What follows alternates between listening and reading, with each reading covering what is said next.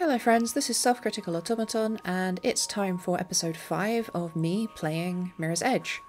One of my favourite underrated gems, and a flawed masterpiece, which I think I've already said.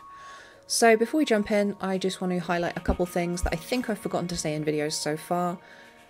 This is all announced via text and stuff, so go follow me on Twitter or on Tumblr or whatever. But just in case, here I am also announcing it. First up, polls concluded. My next Let's Play after this one is going to be Transistor, which is a really beautiful game from Supergiant, which is a studio who specialise in gorgeously aesthetic experiences. They might be one of the best studios out there as far as artistry is concerned. Perfect blends of painterly visuals and gorgeous music.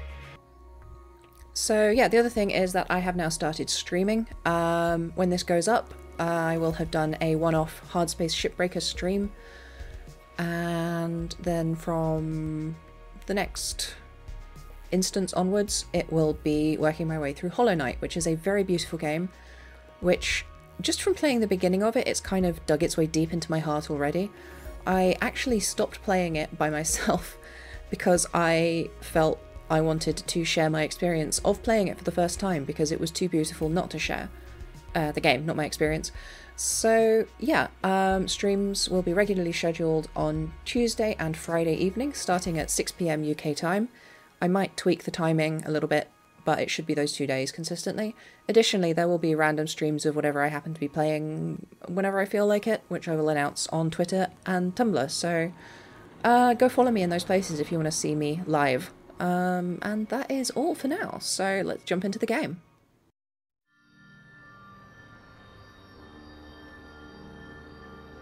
What are you thinking about?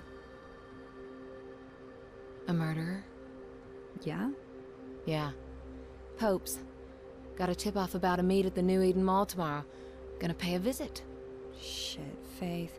Why are you doing this? It's not your fight. Just, I don't know, lay low. Everything's changed. The city's different now. I keep thinking of my folks. They thought this place was something worth protecting. Mom and Dad were friends with Pope. Organized protests, lobbied the mayor, took me and Kate on marches. But I never really understood why back then. What it meant. Merc said your mom died. She was killed during the downtown riots. Protest marches that went bad. That's rough. After that, we, well, pretty much fell apart. Dad never forgave himself, and I left home soon after. Guess I never really forgave him either. That's when you met Merc? He caught me, breaking into his place. No kidding. You never said that. He offered to train me. Felt like a good way off the street, so I took it. Not much else going for me.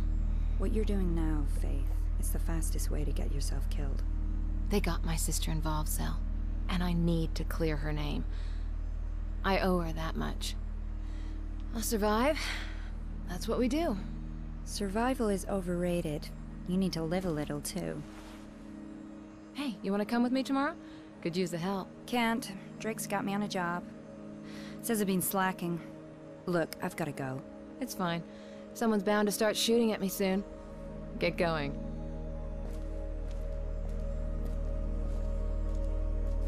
Faith. Take care.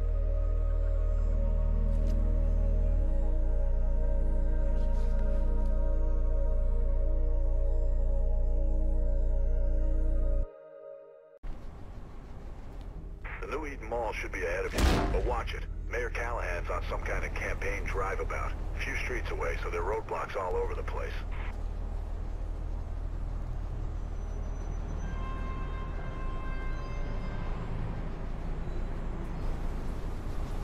People tend to forget this, but this game actually has a really solid narrative. Its plot is kind of nonsensical to some extent. Oh, fuck. As I was saying, its plot is kind of nonsensical to some extent, but, I mean, it holds together as a narrative, but what people forget is that it actually has really well-realised characters. There's a surprising amount of emotional depth, and they are surprisingly well performed. Shoot your way up onto the overpass and section 3 and 4. I always forget this myself, and what this game is remembered as is as a really good, like, first-person platformer. But every time I play it, I forget that I'm actually really invested in these characters and their emotional truths and their relationships to one another. It's just neat, because it's not something you really associate with it. More blues on the way. And we also start to see some examples of problems like this in this area. The areas at this point in the game become somewhat more cluttered. They tend to have a bit more loose edges. And the problem with that is that Faith's edge-grabbing behaviour is not specific to specific objects. If you fall too close past any kind of physicsy, sticky-outy ledge, you will stick to it.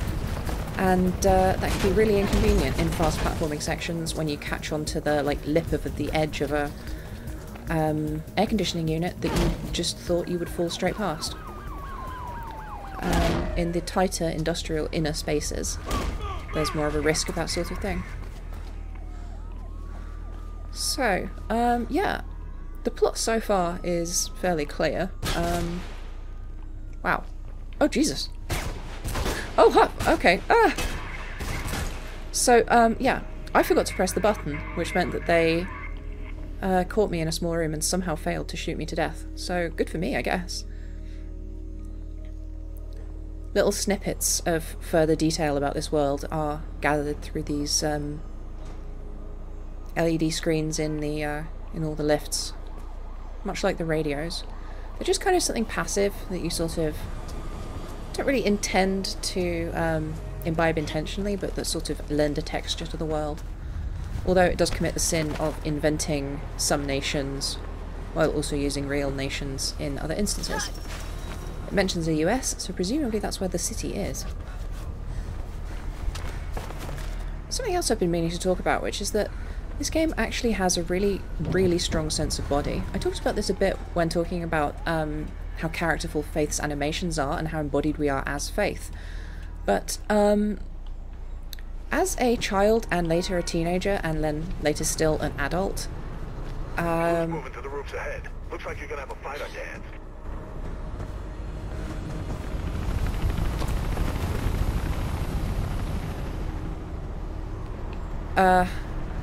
like, not much physical ability, bad asthma, always, you know, always hating gym because I was always in physical pain, that kind of thing. I basically found a degree of embodiment through this game. I never as a child understood the appeal of moving my body through space. I never understood sports or gymnastics or anything like that. Because for me it was physically painful and unpleasant, always. But playing this game actually helped me understand what other people get out of it. Where that appeal comes from. Now can I get the drop on this guy? Yes. This is actually one of the most frustrating fights in the game. It's almost impossible to do elegantly, and it's... where's the other guy?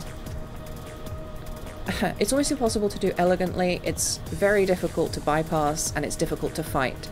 For a bunch of reasons that basically boil down to the developers not quite understanding how to use their own mechanics and systems to make a fun encounter. I'm going to try and draw that guy out so I can get him. Anyway, so it sounds faintly ridiculous, like something a cartoon nerd might say, to say that I discovered the reason people enjoy moving their bodies by playing a video game, but it's true. I never really understood the feel of the wind in my ears, the feel of my body swinging forcibly over the top of a wire fence, the kind of peak of equilibrium at the centre of that motion. Okay, he's stuck, he's not moving, so I will probably die here.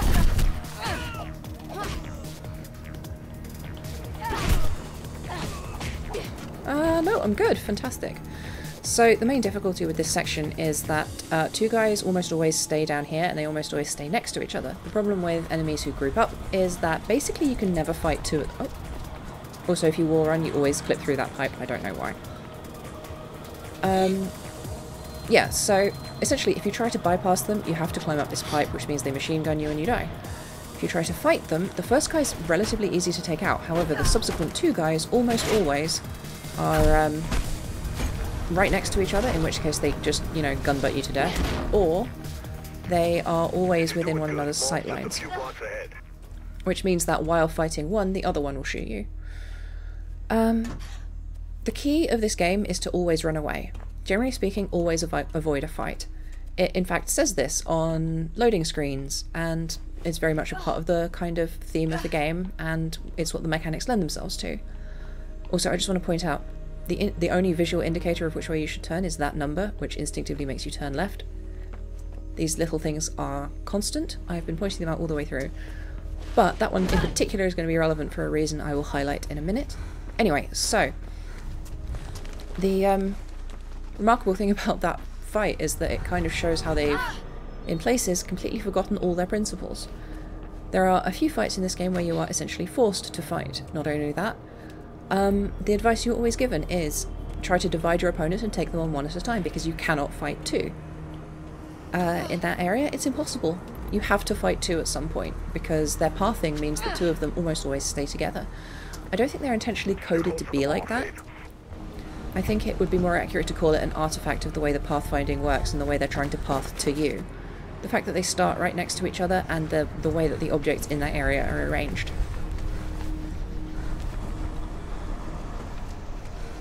So yeah, it's kind of just a questionable decision, really. My personal belief, I can't remember if this is actually founded by anything the design team ever said, but my personal belief is that essentially the publisher was like, well, this is a first-person shooter, right? You gotta have combat in it, you gotta have some fights, right? So they included as many fights as they were told and made most of them skippable. I don't know, who's that over there? That looks like someone we recognise, right? In case you weren't following along, that is the person who assassinated Ropeburn at the end of the previous chapter. And it is, of course, Ropeburn's rendezvous that we're heading towards today. Interesting, the plot thickens, perhaps. So at this point, all we still really know is there is some kind of thing called a Project Icarus, which is going to cause problems and possibly destroy the runner subculture. The police are worried about, I guess, corporate police contracts moving in. Oh, this is fun. If you pay attention here, you'll notice that this game's attention to detail is astonishing. There are literally brushstrokes on these paintings, but I don't know if this is like a normal map applied on top of a texture or what, but you can see that the brushstrokes don't follow the strokes of the painting in any way, which means this is just like a texture that they've applied on top of all of the paintings, which means that what this actually looks like is not a painting with brushstrokes, but a painting that has been very clumsily varnished. So, the reason I mentioned the door numbers is because every time I'm playing this, whenever I play this mission, I run around here, I run around here, I instinctively turn left and run straight into a wall. Why? Because of this number here. It's the only indicator as to which way you should turn. Ignore the big green arrow, because it doesn't usually work like that, it's just a squiggle. There's almost a sign pointing left, but no. So yeah. There's also something slightly interesting in this elevator, which is that Callahan's campaign slogan is Finis Coronat Opus. This is a Latin phrase which translates as the ending crowns the work. This is more modernly phrased as the end justifies the means. So, yeah, very much as we have all of the semiotic signifiers previously with Robert Pope as the guy who's going to make the city better, they're not entirely subtle about Callahan planning terrible things. Because I don't think anyone has ever said the end justifies the means and not been a terrible person. Now, again, it is strange when they break their own rules of signalling. This is a huge open area. In fact, it's fascinating that so much computational power is developed processing this area when, generally speaking, you sprint through it in 2 seconds and never come back. But, the effect is undeniable. It really makes it clear where we are and kind of just reinforces the aesthetic design of this city overall. However, it very much looks like you're supposed to go in the front door of the mall. Nope, it's locked. All of these entrances around the edges look identical. It's quite hard to notice that one of them is open. Having noticed it, however, you just instinctively sprint up the runner vision blocks ahead of you. As far as I know, this is the only way in here, so it's just weird that they rely on you to kind of have to stop and figure it out. Some of the zones in these levels are almost antithetical to the design principles of the game as a whole. Also, both of these vents lead to the same place, so it's not entirely clear why they bothered to include something that you could bypass like that. I could have dropped down that hole, or I could creep around the corner and drop down that hole. Doesn't really save me anything. There was a runner bag up here, but it's gone, so there is just a janitor picture. And trying to interpret these pictograms, I get the impression that the police came and took his rat away, which is honestly tragic if true. It's honestly such a petty cruelty, and yet somehow so meaningful. Roadburn was meant to be meeting his little friend in the atrium, right? Well, it should be just ahead of you. It's kind of hilarious to me that Merc is supposed to be there to sort of... Actually, there's a good example of this here as well. Damn Chatter's gone wild. Get out of there. In theory, you can keep sprinting through there and go up the escalator, but they always gun you down. You have to jump in this elevator. I think you have to jump in this elevator. I've never found another way to get past here. Sorry, Faith. Nothing about that on You also have to wait for them to stop shooting, because otherwise they will machine gun you as you jump out. But if you stay in there too long, they shoot it enough that it explodes and falls down, which I don't think elevators generally do. But yeah, so the game has the need to surprise you, the player, with startling ambushes and so on. But it also has the character of Merc, who is supposed to be telling you the best route and what to do, and, you know, give you your advice and so on as a runner. But what that means in practice is that Merc is useless. He always warns you about things the second after they happen. It's really consistent, and it happens constantly throughout the game. Wall's got some support structures and maintenance areas at the top. There should be a way out up there. So it's interesting that the needs of the mechanics of the game kind of undermine its narrative. The narrative is that Merc is the clever guy with the floor plans who gives you the best options for every route. But in practice, he's always more surprised than you are and only warns you about things after they happen. No, Merc, I don't think that Ropeburn set me up. I think that Ropeburn was murdered by the person that he was coming here to meet today.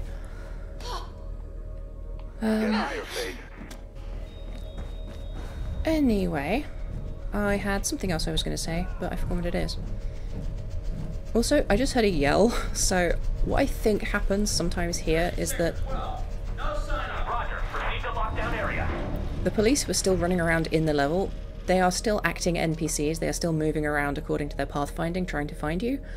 And I think occasionally they like try and squish into too small a spot and one of them will fall off a cliff, which is just kind of hilarious.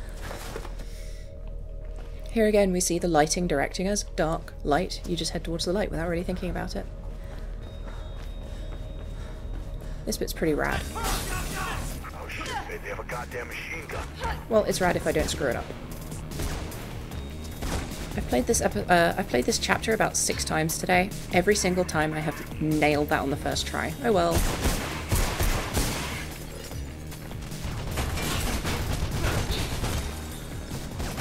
So we're incredibly lucky here because... oh. Well, that was perfect comic timing. So yeah. You may be wondering why Merc is called Merc. For the longest time I thought it was because his name was Mercenary, but his like code name is actually Mercury, which I really like. So yeah, that is the second time we will be using a gun for useful purpose. Oh, for fuck's sake. This is one of the more frustrating platforming sections in the game. It doesn't have to be, and I usually nail it, but I seem to be having trouble this time. You don't technically need to take the gun, but if you don't, what you need to do is either smash it out with your foot, which leaves you fully exposed to the heavy machine gun that Merc just warned you about, or if you're slightly cleverer... Oof, this is the slowest I've got across here in a while. So yeah, if you're slightly cleverer, what you do is you run back and forth and then the machine gun guy shoots at you but hits the glass. Still, it's generally faster, I think, to take that guy's gun and use it to shoot out the glass. Regardless, that is just coming up at the end of this level. Should be one last door and you're out of there. So yeah, while this feels like kind of an interstitial level with not a lot happening, just getting you from place to place to set up for the next narrative beat, it actually has a few subtleties that, in retrospect, after you've finished the plot, make a lot of sense that is not so clear now. Looks like my little friend is back. Think he's the assassin? I don't know, but I think I know someone who does. So yeah, that's going to be all for today. Don't forget to check out my first Hollow Knight stream, which will be this Friday, which is Friday the 6th. Yeah, the 6th of November. And yeah, I'll see you there. Bye! I hope you enjoyed this episode. Please remember to like and subscribe and check out the links in the description. Thank you so much for watching.